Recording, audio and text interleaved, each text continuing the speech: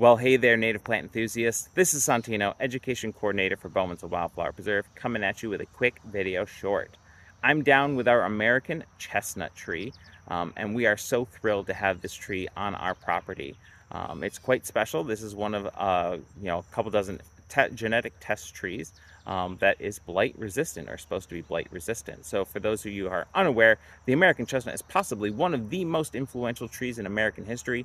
It was used from construction to food, and it fed species big and small, from insects to birds to wildlife to humans. I'm sure you are all aware of the chestnuts roasting on an open fire. That would be this tree.